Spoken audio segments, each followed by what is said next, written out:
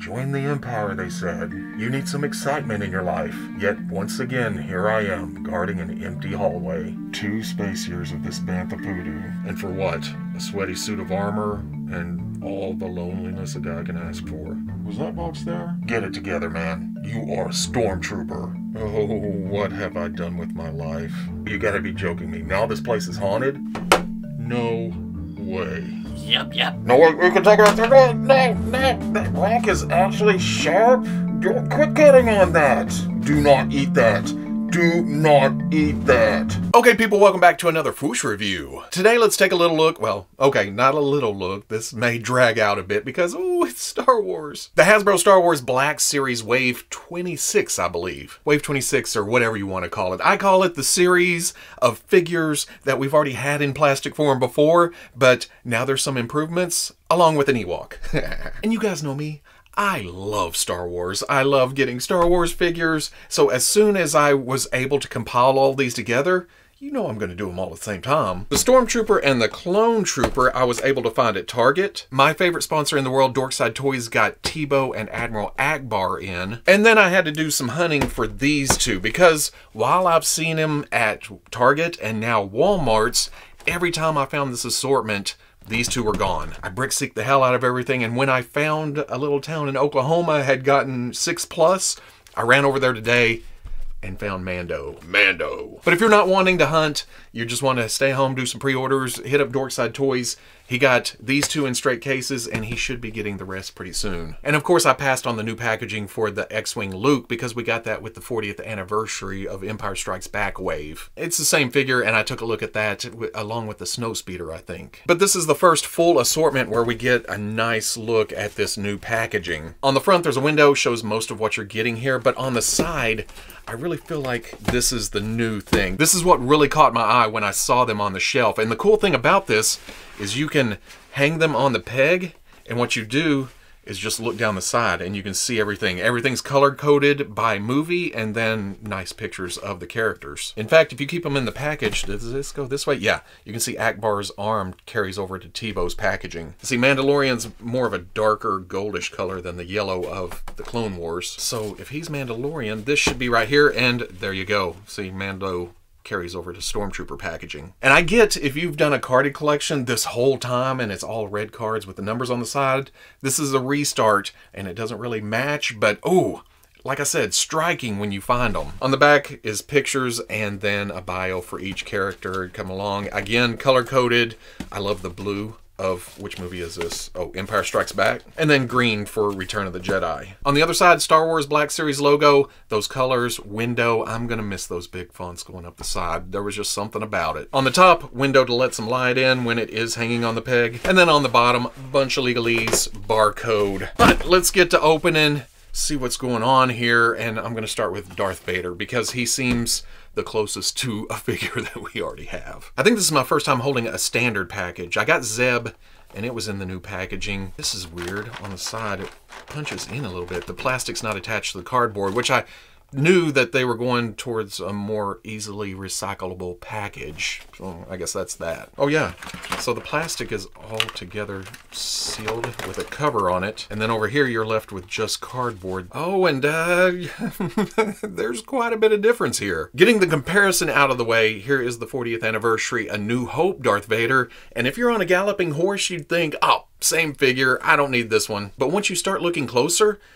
yeah, there's sculptural and engineering differences. First up, the helmets. I've never paid too much attention about the intricacies of what changed between the movies. You can see a definite sculptural difference here. The slight proportion change, the angles, and how the eyes sit under the top helmet there. Same thing for the chest armor, very similar, but this one comes to a point right above the chest box, and this one flattens out. And then speaking of the chest box, it's completely different too. The green and the red, well, not just the colors. You can see the buttons are bigger right there, and then these are smaller off to the side, and the flippy switches are bigger on the old one too. Same thing with the boxes on the belt. This time around on Empire Strikes Back, the green buttons are bigger, and the red, it's about the same, but slight difference. I think the cod piece Is it the same? It's damn close, but the big difference is the sheen. They slapped this one with some glossy finish, and you can see that it stops right below the belt buckle. It's just like a whoosh. The legs, as far as I can tell, all the way down to the boot are reuse, but you get to the arms, maybe the shoulder pads are shared,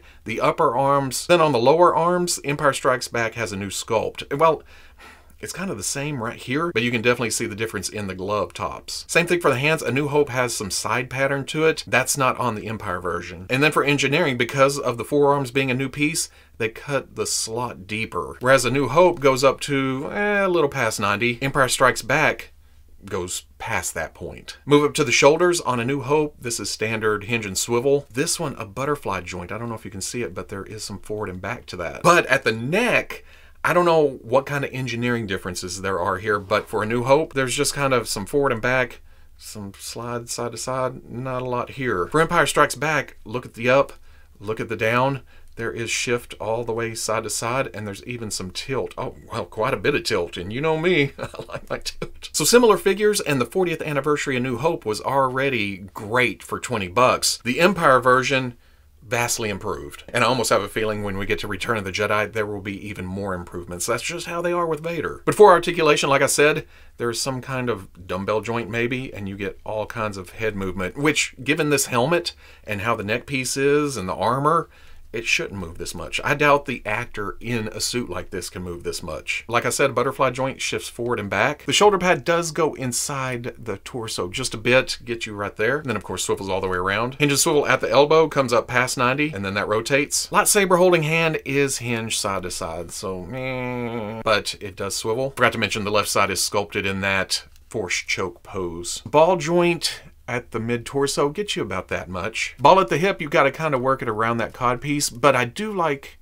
how this is more laid down. On the first version, kind of stuck out. Vader is excitable. You kind of work around that, comes up to, well, almost 90. Back, out. Oh, well, look at Vader. Swivel at the thigh. Double knee. Oh, is that getting caught in there? Well, it's close, so close. Hinge at the ankle goes back, forward a little, and then forward facing pin for rocker. Forgot to mention, it is accurate to the movie that the cloth here goes under the shoulder armor, but the cape seems to want to flop around a bit. That may be the dumbbell joint. It wants to ride way back here like this, and the hole is visible right there. I'm afraid this is really thin on the front, and I'm going to tear it or something. But if you shift the head forward, where it's not pinching on the cape, you can bring this forward and over the shoulders, so you can have him draped in his cloak, I guess, if you want that look. And then a big difference from a lot of the imports, this carries down to here and his cloth gets out of the way of the legs. It's not the heaviest material, but it does drape fairly nice. For accessories, of course, Vader is going to come with a lightsaber. It comes with a red blade, easy to pull out. And then for the hilt, comparing it to A New Hope, again, I've never kept track of differences like this, but there is tiny sculptural differences. Same basic design, but on the old one, it has, on the silver, it has a couple of rectangles right there, and then a little silver painted right there. And damn, that is a tight grip. Blade does kind of angle odd out of the hilt there. I don't know if I've put it in. Oh, I guess if you twist, there we go. Okay. I don't think it's made like that. It may be warped from the package, but I twisted it. Well, there goes angle again.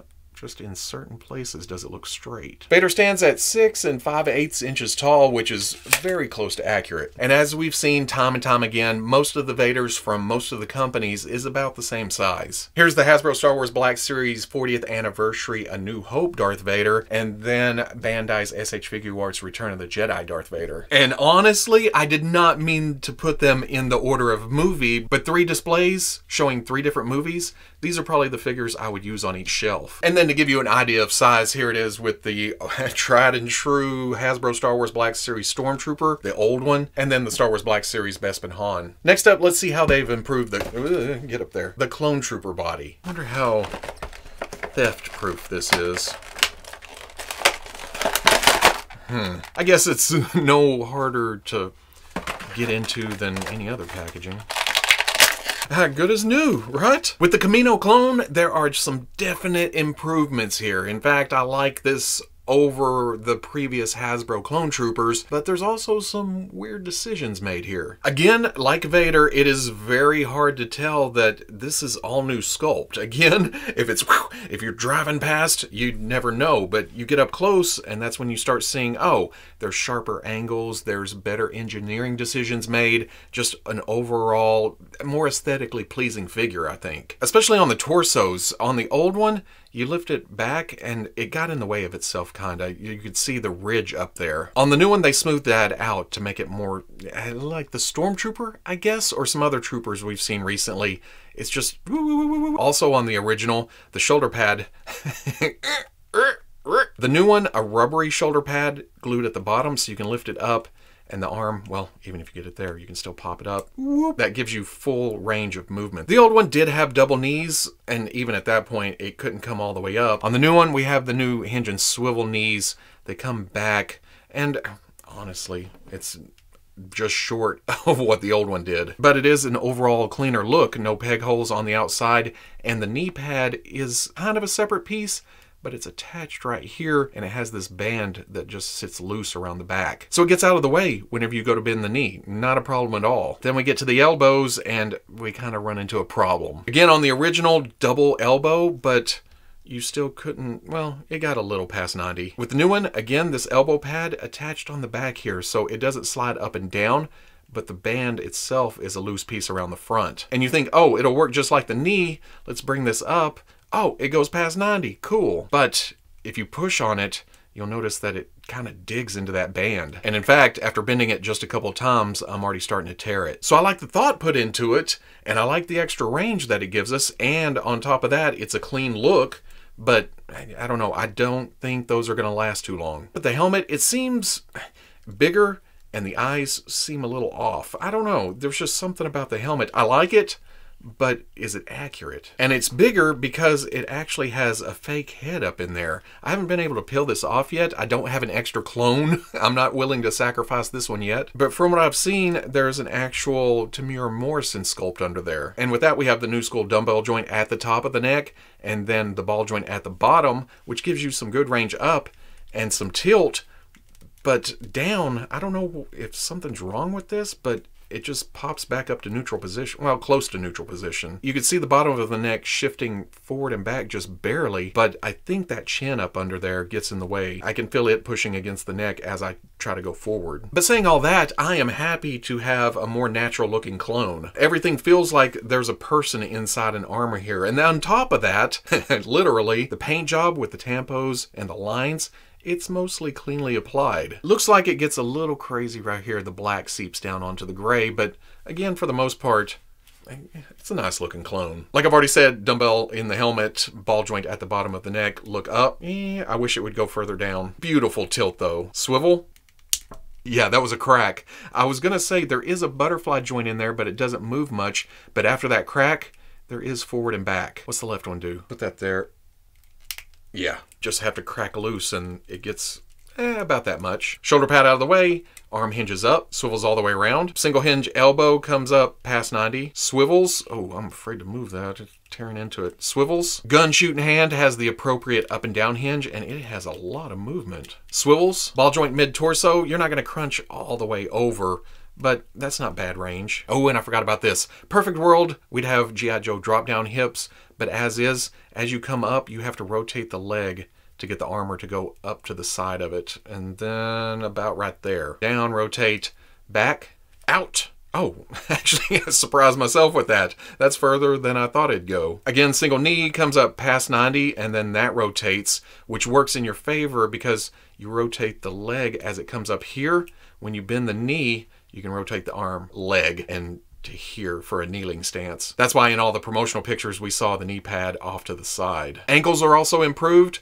You can hinge it back to there. Big detense goes forward, and then forward facing pin for rocker. For accessories, the clone comes with a smaller blaster, and this is actually not the same sculpt as the original. The newer one is just a bit sharper all the way around. And even better, the old one, rubbery, the new one, stiffer. That is exactly the same for the large rifle too. Just slight sculptural differences here. It's thinner, It's more detailed, it's more sharp all the way around. But it can do this, so I'm not going to complain too much. Well, I wish it would go a little bit tighter. Oh, so close. It just pops out barely. Oh, but look at that. You get a much more natural add attention stance. The clone stands at just barely over 6 inches tall. Oh, you're going to stand up, stand up, stand up. There you go. And then here it is with the older Hasbro Star Wars Black Series clone, which always felt clunky. You know, that was one of the biggest gripes with that figure. But the Kamino clone does go toe-to-toe with the Bandai model kit clone trooper. Let's go ahead and see what's going on with the Beskar Mandalorian.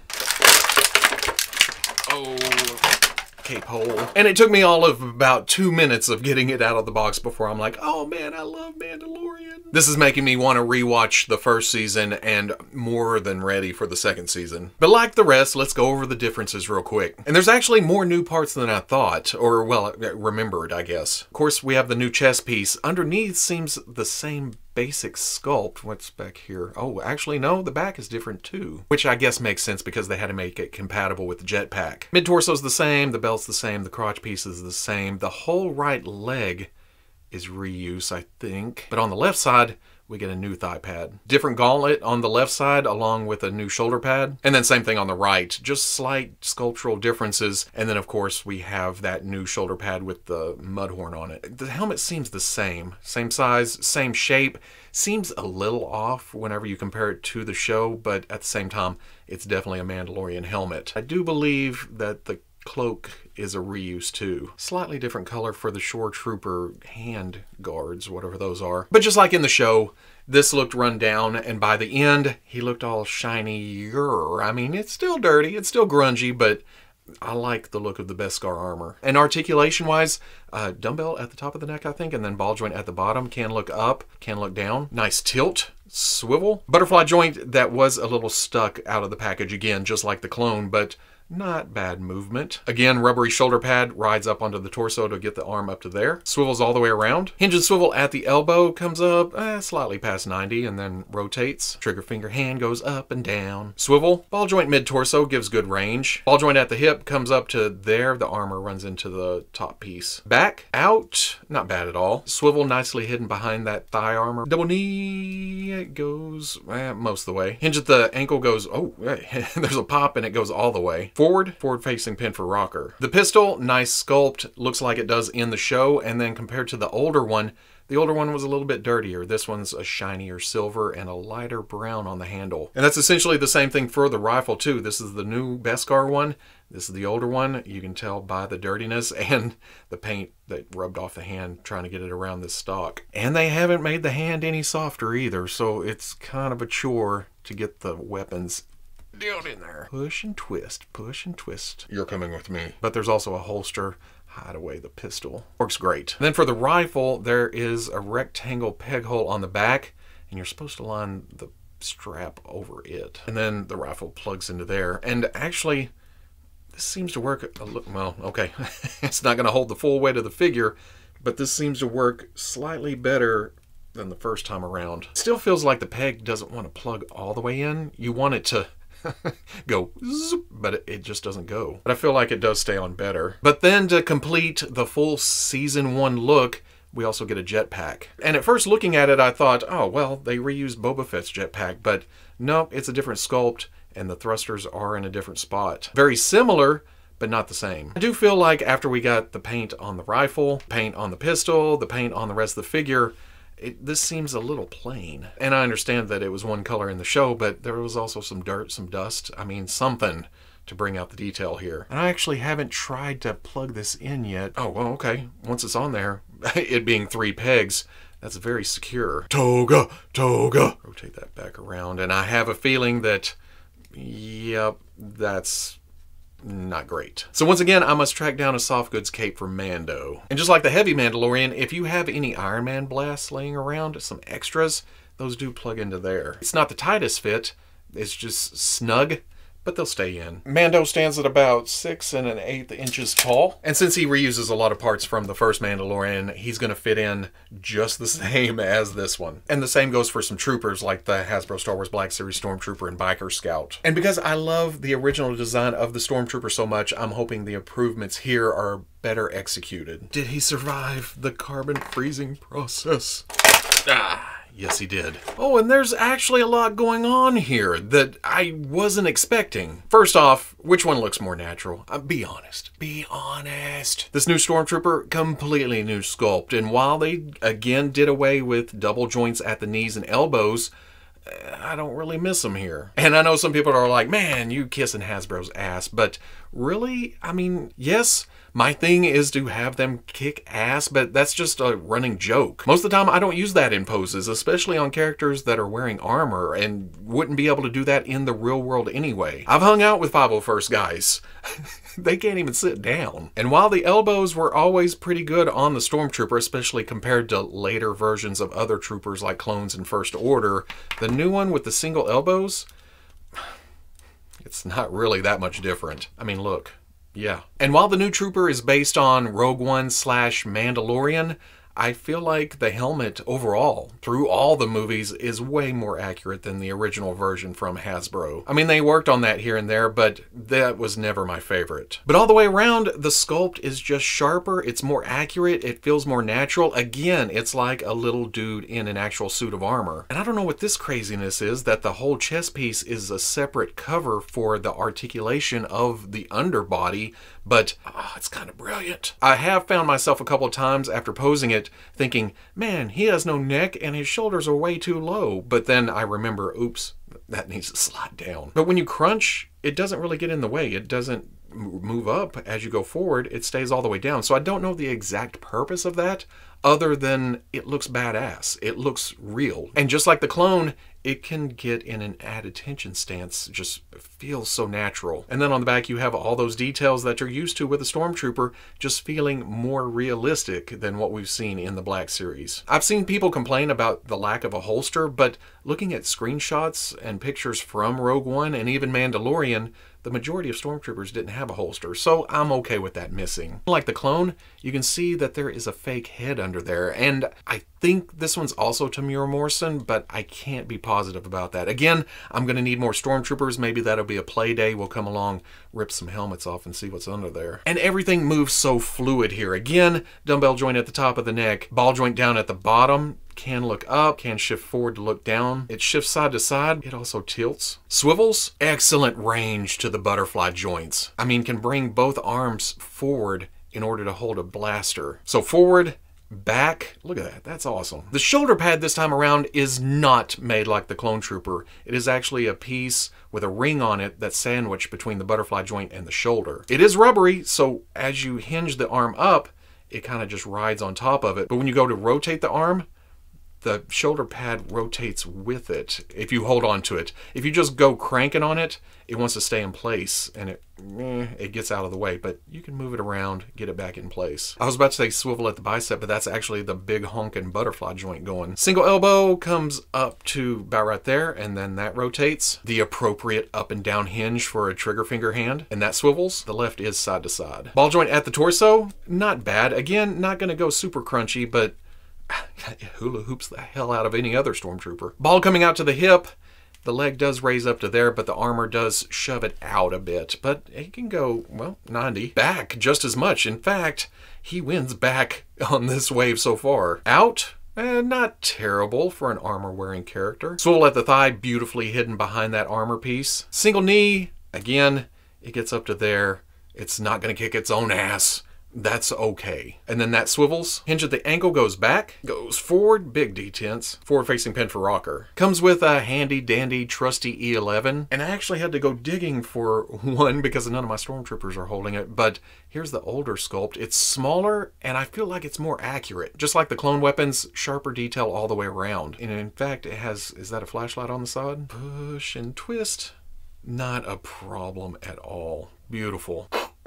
Going back to paints for a minute, it's fairly clean, what little is applied all the way around. The tampos at the helmet look good until we get to the blue right there, and that looks a little muddy. Cleaner here on the other side. I wish both sides matched like that. Damn, I love that original Stormtrooper armor. This Stormtrooper stands about 1/16 short of 6 inches tall. Here it is with Hasbro's original Black Series Stormtrooper and then the Black Series Biker Scout. And then here it is next to two of my favorite Stormtroopers, the Bandai Model Kit Stormtrooper Stormtrooper, and then the newer Bandai SH Figuarts Stormtrooper. I got several of the model kits, of course, because at $20, $25, you build them yourself. Nice, cheap, easy. But then with the new SH Figuarts, I wanted multiples, but I held off hoping that a $20 Hasbro figure would, you know, keep up with these two, and it definitely does. I'll just pay $20 a pop all day, every day to build an army of these. Let's put him in the same pose, see how he stands up. Hell yeah, just slightly smaller, but still looks good. And even though we have an Ackbar on the shelf, it's an older Ackbar. This is the original trilogy. Let's see what's going on here. Grr, let me out. And oh, is it good to get an OT Admiral Ackbar on the shelf. It's not all unique sculpting, and it's not exactly accurate, but you can't help it. You gotta do it. That's a trap! Bringing in the previous sequel Ackbar, you can see, well, it is kind of hard to tell because with this collar riding up, it makes it look slightly different, but I am 99% sure that that is the same head sculpt. The eyes are in the same position, the same wrinkles, the same little tentacles, the nostrils, and the same thing goes for the forearms and the hands. They're sculpted in the same position. And of course, same thing on the left side. The sleeves probably could have been reused, but that's a new sculpt along with the torso under this overlay and then the legs with the stripes going down the side. The old one had more of a tactical look with the pants and the boots. But there is a huge difference in paint application here. It's the darker, more, well, I was going to say more realistic, but more accurate to the movie darker skin to go along with the darker splotches on top. Same thing for the arms, comes down. On the original, it was just kind of red with maybe a darker wash on it. That just adds a whole new layer of realism. Well, as realistic as a goldfish-headed admiral in the Rebel Alliance goes. The overlay piece is a bit cumbersome. It's attached, well, it's not attached to the body, but the belt is fairly tight around the waist, and it likes to ride up. Well, it's not going to slip up and over the head because the head is bigger than the neck hole, but it kind of swallows his fish cranium up a bit, which, to be honest, is not totally inaccurate from the movie, but it did sit slightly lower. And you can do that by pulling the belt down, but it simply wants to ride back up anytime you move it. So I guess if you're putting it on the shelf, you can grab it down and then put it up and then... Also in the movie, the sleeve comes down below the elbow, but that is not a huge deal. It's not a deal breaker for me. Otherwise, we get all the new parts as evidenced by, you know, the newer single joint at the knee. Also underneath there, there's a ball joint that gives you pretty good movement, and that kind of makes up, well, I don't know if it really makes up for the lack of a neck here. Like the first Ackbar, there's no side to side, there's no forward and back, and what little forward and back you get is to make the mouth open because the bottom jaw is a separate piece that just kind of floats there. I mean, you can kind of, no, it just falls back open, but most of the time he's looking forward. Again, in the movie, that's probably why they give him the chair that floated around. It's like, oh, I can't turn my head in this costume, so the chair is going to have to do it for me. But that's not to say I don't like the figure. Again, finally getting proper Admiral Ackbar on the shelf, that makes me happy. Going over articulation, we just talked about the neck. It's simply, boop, open up the mouth, feed the fish. They did give him one hell of a butterfly joint at the shoulder, though. Outside of that, the arm hinges up, swivels around. Hinge and swivel at the elbow, comes up to 90, and then rotates. Hinge at the wrist, side to side, even though that is a trigger finger, so not the greatest, but we never saw Ackbar with a blaster anyway, so again, a little bit of hula hoop at the waist. All coming out to the hip, can come forward. This is soft, even though it's tight right there. Back out, not quite 90, but not bad. Swivel at the thigh, hidden right at the line of the lower tunic. Hinge at the knee, slightly past 90, but again, dude's gonna be sitting. There's rotation there. You have this early 80s pants leg coming down, so that does get in the way of ankle articulation. It only goes back that far, forward that far, and then forward facing pin for rocker. Ackbar comes with your standard Rebel blaster, looking good. Again, like the other weapons we've seen so far, the older ones seem to be recast. They're very clean. But I don't know if it's a new sculpt compared to the older one. It looks like all the same details, same size. I can't really tell a difference, except for the amount of detail, like this is a brand new mold or something. And really, essentially the same paint job. Which one's the old? Which one's the new? And oddly enough, it does go in his hand fairly well. He's not going to pull the trigger. Well, he can get his little fingernail in there, although I will probably never display him like this. Ackbar stands, well, exactly 6 inches to the top of his fishy dome, which is exactly the same as the older version of himself, and then a Bespin Han with a custom indoor jacket on it. And then really the only new character in the line, the Ewok, finally makes its debut in the Black Series. And at one point in my life, I was like, oh, Ewoks? The teddy bears from Return of the Jedi? Do I need figures of those? Well, yeah, I did, but they weren't high priority until we're this deep in the line without any Ewoks, and this got me excited. Between Teebo here and Paploo is in the San Diego Comic-Con exclusive, hopefully, at the end of this month. It makes me want Wicket and Chief Chirpa and Logray. I haven't even messed with this thing yet, and I'm already excited about more Ewoks. And you know what? I'm impressed.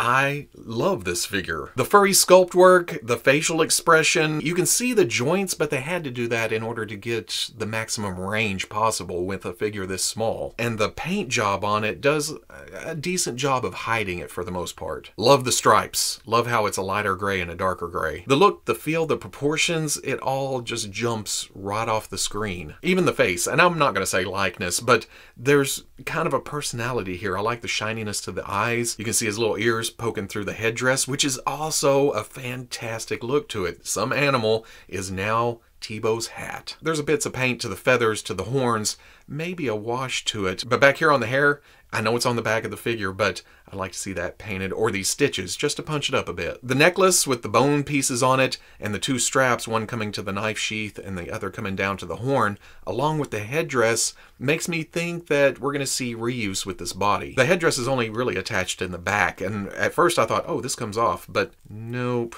Or if it does, it's just one peg in the back somewhere. Like the Stormtrooper, like the Clone Trooper, I may have to get another Teebo and do some ripping some pieces off, maybe some repaint, give me some more Ewoks. Like I said, some of the joints are very apparent, like on the front of the ankle right there. But that had to be that way in order to get that much range of motion out of it. And this stuff hanging around does like to get out of place a bit. Whenever you're moving the neck, this gets kind of pinched between it and shoved and sticks up, but you just move it around a little bit.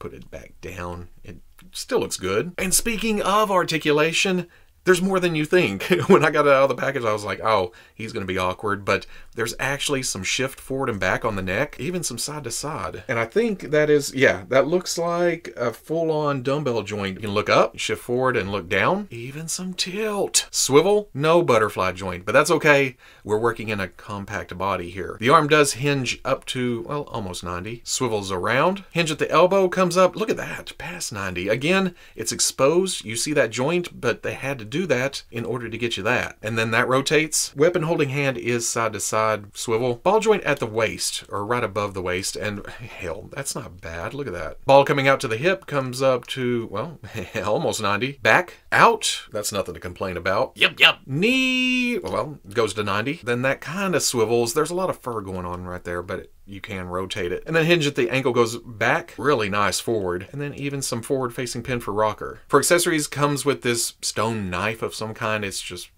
a blade handle. That's what you get. It's a little small for the grip. Well, actually, what's it look like over here? Okay, maybe the left is the knife grip in hand because it's tight over there. And that goes into that sheath. You have the spear, have a wood look. There is a little paint here at this fur or whatever that is. And then the wrap holding the stone spearhead on. And that's actually kind of rustic, rough looking. And I'm guessing this, yeah, that's tight over there.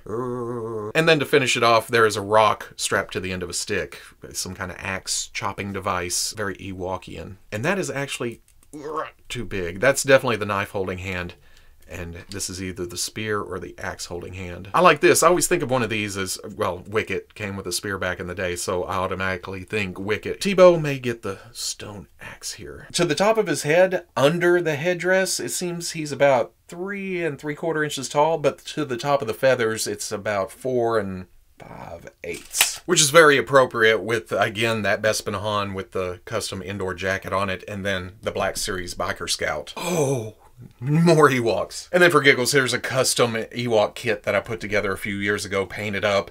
I should have paid more attention to the shoulders, sunk them a bit, but this will work for now. But with Hasbro giving us Teebo and Paploo, hopefully we'll see Wicket here in the near future. Okay, while setting up for the final shot, I did turn the Clone Trooper's neck all the way around, and there seems to be, well, I don't know if I can really tell a difference. There may be an Adam's apple or some kind of V sculpt right there on the front, but turning it around, I was able to get it to look down more. I can still get up okay. Looking down, that was the biggie, because he constantly looked like, oh, what's going on up there? And it still has all the rest of the movement. So if you're having trouble with that, rotate the neck at the base and see what happens. So at the end of the day, 5 redos and 1 brand new character for the shelf. And 1 reissue when you count the Snowspeeder Luke. The Clone Trooper, yes, improvements were made. It's a very nice neutral trooper, well, except for the gray markings on it, but it still has its problems. I don't know if I like those bands going around the elbows and the knees. Ackbar, like I keep saying, we got the sequel version of him a few years ago. It's good to have the Return of the Jedi version. Beskar Mandalorian, I love that show. They made the proper changes for this figure to update it for the end of season 1. For the moment, this is my Black Series Mandalorian for the shelf. Darth Vader, they made those subtle little tweaks that happened between A New Hope and Empire Strikes Back, but they also improved the engineering with the butterfly shoulders, the neck movement. It's worth it to get this. And then the Stormtrooper may be my new favorite Stormtrooper. As I'm messing around with it, I noticed that the helmet may be a little warped where it's glued to the head underneath. So I'm definitely going to see what's under there, see what happens when I pop that off. This is getting army built. And for that 1 new character, Teebo, bringing the Ewoks to the line, yeah, I am ready. Give me a whole bunch of these guys. So on the surface, it seems like, oh, I already have all these. But once you start digging, and even with the weapons, Hasbro's went back, they've improved the material they use on the weapons to make them a little stiffer while still having some flex, so you're not going to break them. But the little sculpted details, the butterfly shoulders added in, the articulation improvements, the I was going to say character selection with the Ewok. Lots of original trilogy offerings here with just a dash of prequel and then some new hotness with the Mandalorian. So I can't help but calling this wave a complete winner. And if you've got the 40th anniversary vintage carded Snowspeeder Luke to keep carded, or you skipped on it and was getting this, then that's a solid wave of 7 figures. And the cool thing about it, when I have seen this up for order, Dorkside Toys has a solid case of the clones and the Stormtroopers, but when I found them at stores, there's 2 Stormtroopers per case. So if you're looking to army build, that shouldn't be a problem. So if you enjoyed the review, comment, like, subscribe. Much love to the plus. If you're interested in seeing videos early or just in a position to help out the channel, patreon.com. But wherever you may be watching this, I'll always catch you on the Fwoosh. And I'm so glad I got these in hand, because at first I thought, oh, I'm going to pass on, you know, I don't need any more clones, even though that's a new look. And why do I need a new Vader? And I needed Ackbar. I can't lie about that. Mandalorian, oh, some armor updates, but this, Ichiwawa.